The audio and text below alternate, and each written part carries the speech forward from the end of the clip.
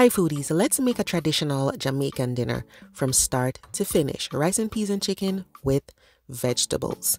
Just want to show you how easy it is to make everything. So most times I try to do the vegetables first just to keep them in the fridge nice and cool. So I have vinegar, a little salt and pepper, and sugar. This is a very simple dressing. Usually we don't add oil, to make, the usual type of vinaigrette that you might expect. We just keep it very simple. As a matter of fact, sometimes people might just do sugar and vinegar and that's it. Okay, so we're just going to mix all of this together. Most times it's just done to taste. After that, we'll add the veggies.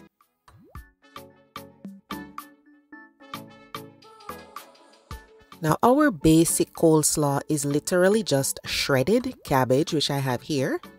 It's usually a white cabbage. And then you add the grated or shredded carrot. Of course, sometimes if we want to, then we will go in with bell peppers, sometimes cucumber strips, just to, give it more color. So I have some bell peppers here, and we're just gonna add those. But most times you get coleslaw, it might just be carrot and cabbage. Toss everything together and then I'll just refrigerate. After tasting it, if you feel like it needs something, feel free to add something, sugar, vinegar, whatever, and just toss it again, all right? Then after that, I deal with the rice and peas. Traditionally, we do not use rice cookers or instant pots, okay? But I just, took it easy on myself that day. So in here, I have coconut milk, water, garlic, salt, and dry red kidney beans. We call them red peas. So what I will do now, guys, is just to pressure cook these because these are raw. You can use canned peas, but I prefer to use the dry one and pressure cook it. So it usually takes around 30 minutes. We're going to pressure cook this, and then later on we'll put in the rice and other good stuff.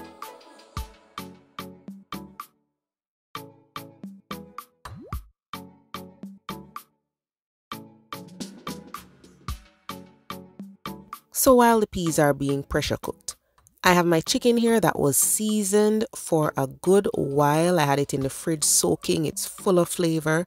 So all I need to do now is to put this in the oven. So I take this out of the fridge for about 30 minutes to take the chill off. You can use a baking tray like I did with the foil or a baking dish, and I just put these on skin side up. I'm going to bake them at 350 for about 30 minutes. Now, if you haven't seen the Oven Jerk BBQ, video already, I can tell you that this chicken was seasoned with some green seasoning, jerk seasoning, some brown sugar, soy sauce, all-purpose seasoning, very well seasoned. Okay, so it's gonna be good to the bone. So far we have the peas pressure cooking, we have the chicken in the oven, the veg in the fridge. I just need to do a sauce for the chicken. So it's very easy. I have ketchup, barbecue sauce, and I'm gonna add fresh thyme and ginger. Then I'll add some honey and crushed allspice berries. All my yardies will say, we don't call this allspice, we call this pimento seed or pimento green. Okay.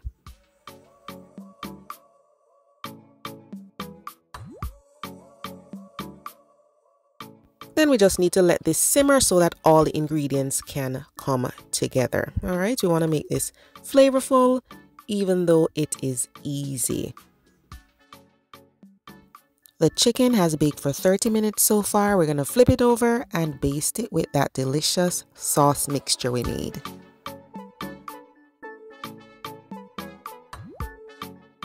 After we baste it, we're going to put it back into the oven for about 30 minutes again.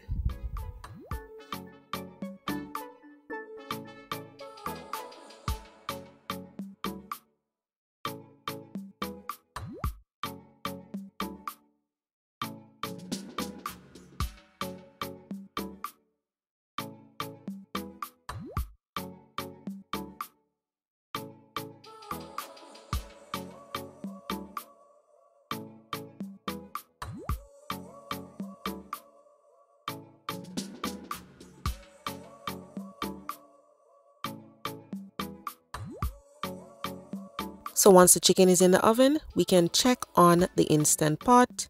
Open that up. The peas are cooked. This is going to be smelling really flavorful. That coconut milk has soaked into the peas, so they're going to be nice and tasty. We just need to add our other ingredients now.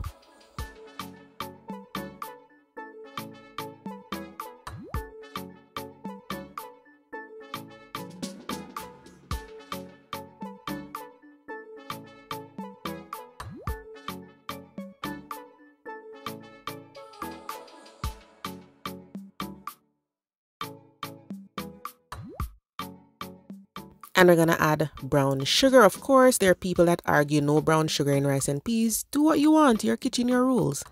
Then I'm adding scallion or green onion, whatever you have.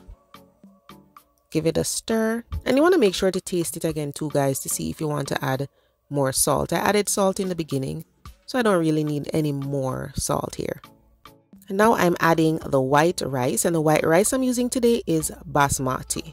This was rinsed several times and drained, and of course we can't leave out the Scotch bonnet pepper.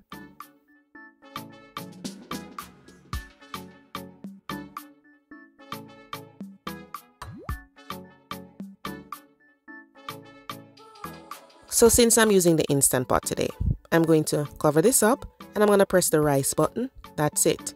Let it do its thing, okay? So just press the rice button. That's it. While that's going, I take the chicken out of the oven and it's gorgeous. I need to flip it again though. Once you flip it, this time the skin side should be up and we're going to bake it for the final time for about 25 or more minutes. So flip it over, skin side up, brush on your sauce again, and you're going to bake it at the same 350 for 25 minutes or more and broil it for color if you want to.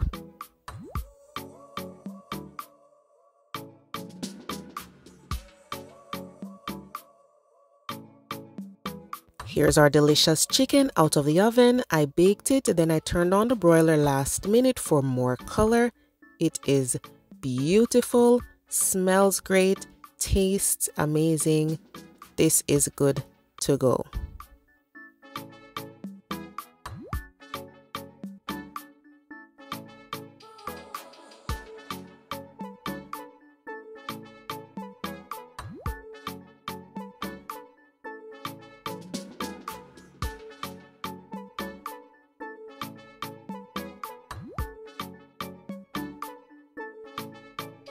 So all I need to do now is to check on my rice. After it cooked for 10 minutes, I let it sit on low for about 5. Then I let that natural release of the pressure happen.